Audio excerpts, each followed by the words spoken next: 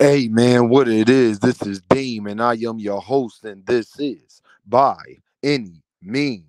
There go to PayPal at Deem by any means. There go to Cash App, $Deem by any means. It's much, much, much appreciated. Everybody hit that like and subscribe button. That is truly, truly appreciated because we over here cooking, giving up heat. And I just want to say I appreciate y'all for that. And y'all know what else I'm about to say. I don't care if you send $3, $30, $300. It is much appreciated. Um, Shakur Stevenson versus Raymond Muratalla. Let's talk, y'all. I am so excited for this fight. This is a great fight. And I know I cook Bob Arum all the time, but guess what? He had no other choice, so he don't get that much credit from me. He had no other choice but to do what he's doing and put on this fight because Shakur Stevenson was very uneasy, and this was the only thing he had to put a band-aid on the wound. And I'm glad that he did, though. See, I can give credit to people. I am glad that Bob decided to make this fight because this right here, this gonna be one of the best fights of this year. I promise you that. This will be one of the best fights of this year. And Shakur Stevenson, you better not come to play, my guy. This is going to be one of your toughest tests. To me, this is your toughest test so far because I think Raymond Muratalla is better than De Los Santos. I think he's better than Jamel Herring. I think he's better than all of those other guys that you have faced. I think Raymond Muratalla just has a little bit more talent than all of them. He fights similar to De Los Santos, y'all, but I think he's just a little bit more active. I think he's a little more bit more focused in the ring. He cuts off the ring way better than De Los Santos did. I think he's more relentless than De Los Santos is. I think they about equal in power, I would say. I think they're about equal in power. Del Santos might be a little stronger, but Raymond Muratalla is just I mean, he's just a different breed of boxer, man. And like I said, I just think that this is tough competition. When people sit up there and talk about tough competition, this is what I'm talking about. What Javante Davis is doing with Frank Martin, that is tough competition. I like this Devin Haney and Ryan Garcia fight much, much more than other people like it, but that's just me. But people call me a hater when I'm one of the few people that actually like this fight. I'm excited for that fight too because I think all three of them are starting the year off with great fights for all of them at their respectful position that they are right now. I would have loved to have seen Shakur Stevenson versus Vasil Lomachenko. I would have loved to have seen that Navarrete fight because that would have been for a belt. I would have loved to have seen that for that reason. But if you want to ask me what fight do I like for Shakur Stevenson the most, this by far is the fight that I like for him the most. A fight that I'm most intrigued by, him versus Raymond Muratalla. Besides Devin Haney and Javante Davis, or even a Frank Martin, this is the fight that I really, really wanted to see him fight. And I'm glad that I'm getting what I wanted this year because the people who heard me talk, y'all heard me say that this is one of the guys that I wanted Shakur Stevenson to fight. I just think that highly of Raymond Muratalla. He's the Punisher, man. I nicknamed him the Punisher. He is the Punisher because that's exactly what he's coming to do. He is not coming to play with Shakur Stevenson. So Shakur, I hope your hand is feel better and everything, the whole nine. Because if you have even a little bit of the same performance that you had against De Los Santos, you're not gonna win on these scorecards. Because Raymond Muratalla is a highly touted prospect himself. And I think that he's a little bit more, he's going to put a lot more pressure on Shakur that De Los Santos wasn't able. I thought De Los Santos' footwork was better than that. And De Los Santos has great footwork. He had, not even going to say great, he has pretty good footwork, but his ring generalship is not the best. And he needs to get a lot better at that because he could not find a way to cut that ring off on Shakur Stevenson. He could not find a way to cut that ring off. And that's one of the major things that you have to do. Raymond Muratalla is a lot better at that than De Los Santos is. And I think that's going to be the deciding factor, that he's able to cut the ring off, that he has similar power, and that I think that he's more active than Raymond than Edwin De Los Santos. That's just my opinion. I just think he has more talent. I think he has more tools in the toolbox. And we're gonna see. I just really think that we are in for a goodie, y'all. I hope that y'all are excited as I am. I'm happy for Shakur Stevenson, that I think this is going to be a fight that he's going to get a lot of credit for, as he should, because Shakur Stevenson is not out here really, in my opinion, Shakur Stevenson is not out here ducking nobody.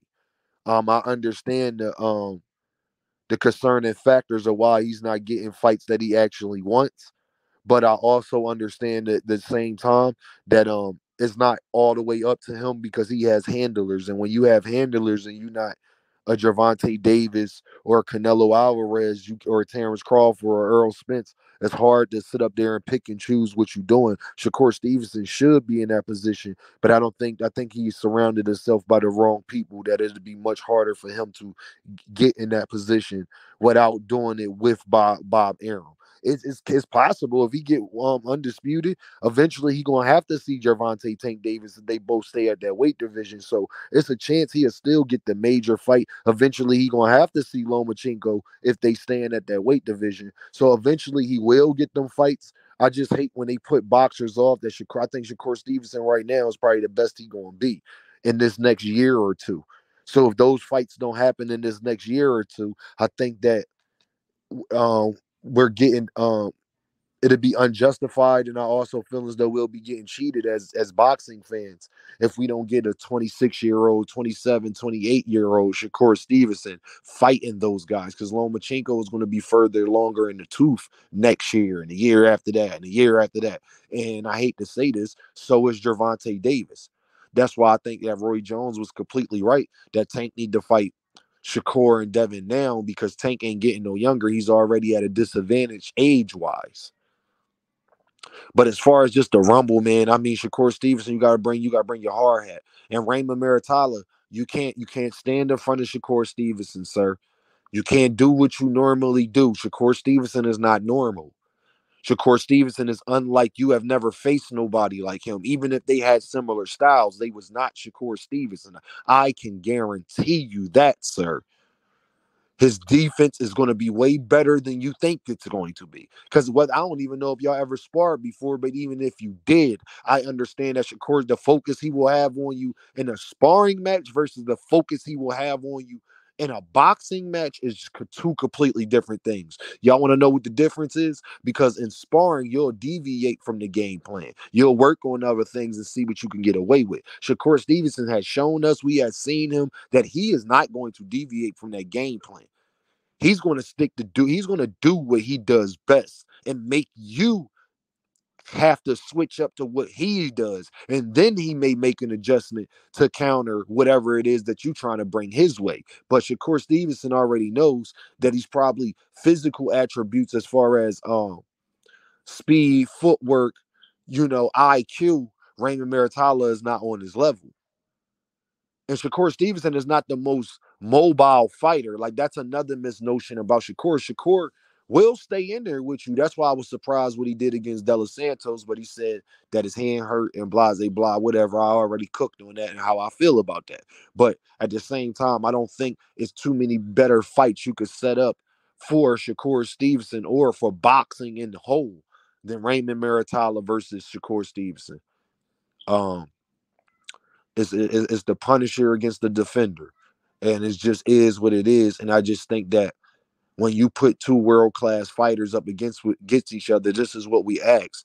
Now 2024 is getting rolling. If that Tank card is anything like people have been saying it's going to be, 2024, especially the back half of it, is going to probably be amazing. And we might see a lot of things we weren't expecting to see, or we will see a lot of things that we want to see. So I'm just very happy that Shakur Stevenson is going to get back on that stage against a fighter that he can really prove everything. That last fight was just last fight. It was just a bad night. And I would love for him to go out there and prove that and show that, because I just think, like I said, man, I think Shakur, Devin, Gervonta Davis, I think those fighters are special fighters. Xander Zayas, Raymond Muratalla. I think certain fighters, I would say Lomachenko, especially. Now, Lomachenko's a special fighter. He's a special fighter.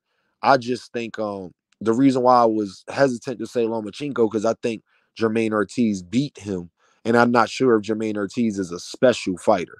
But matter of fact, I gotta be consistent, y'all, and that's why y'all rock with me. Jermaine Ortiz is a special fighter too, because I believe in my heart wholeheartedly that he beat Teofimo Lopez and Vasil Lomachenko. So by definition, from me watching, I think it takes a special fighter to beat Jermaine Ortiz. So that's what will make him special just by default. You can't be anything under A plus if it takes somebody A plus to surpass you. If it takes somebody that's special to surpass you, you can't be very good? Because does that mean somebody very good equal to your level?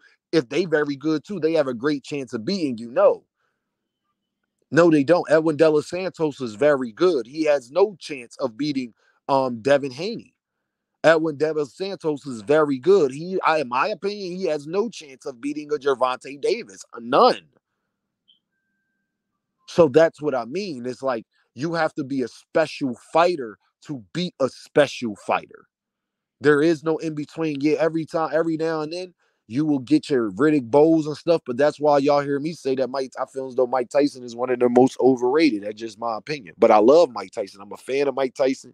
He was a big part of my childhood, and it doesn't matter how many times he lost, I still would be a fan of him. But I gotta do my job and be honest about the man's career after it's over. I gotta be honest about what I saw, especially me growing up in the 90s and the 2000s and everything like that. So y'all know what this is, man.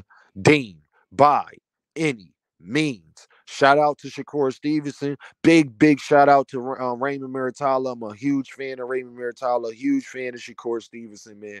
And I just want to say thank you, Bob, for making some fight. You know what I'm saying? I'm just glad that because you was really backed into a corner with this one. Because we kind of all predicted this would happen. If he didn't, he was very highly upset, sir. He was highly upset. So, but yeah, I'll get at y'all, man. Y'all take care. Have a good day.